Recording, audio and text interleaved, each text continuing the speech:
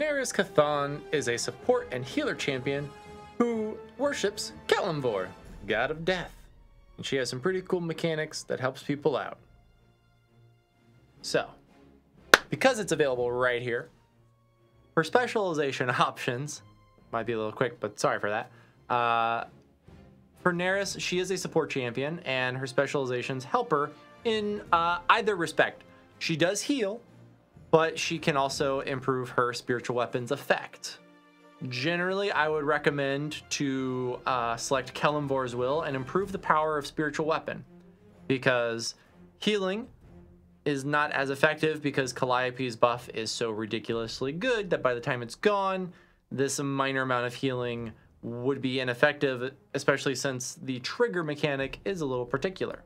What is the trigger mechanic? Well then, whenever a creature is, or an enemy is killed, Nerys heals the most damaged champion within 2 slots by a set amount. Her specialization option adds the 50% to that as well. So theoretically, if a lot of things died, you could get a lot of healing off. But if they're dying really quickly, you probably haven't taken damage. So most times you're gonna go the spiritual weapon route. Now, what does her spiritual weapon do? At first, it supplements her own attack.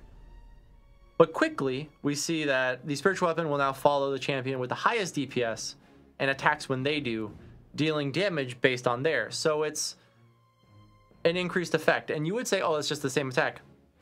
No, no, no.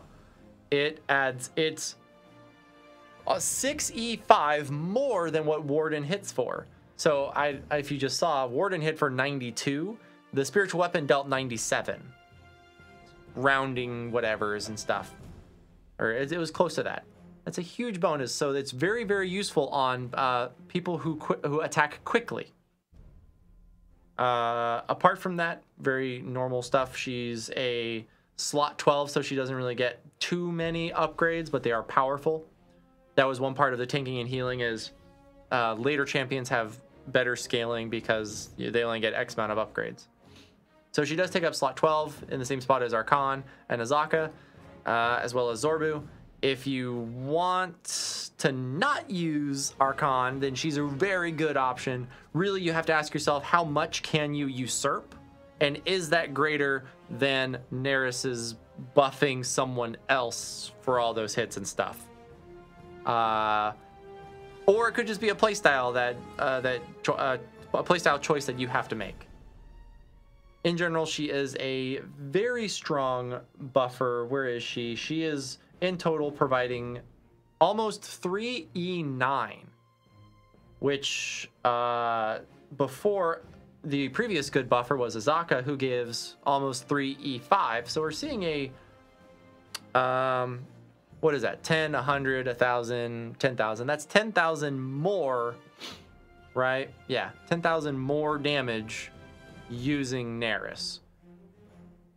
Pretty cool. The weapon is a single target. So if you have someone who is doing an AoE, it could blend in nicely because, hey, all right, a bunch of stuff is getting hit and then one thing in particular is dying, or it can just be a single target attack as well. I mean, that's small distinctions, but some people make those playstyle choices for their own balancing reasons. Let's see. Nerys is an awfully strong lass who is lawful good and is part of the Heroes of Baldur Gate, a new affiliation which links Delina, Minsk, and Nerys together, theoretically more in the future. She is a cleric human and overall a strong buffer.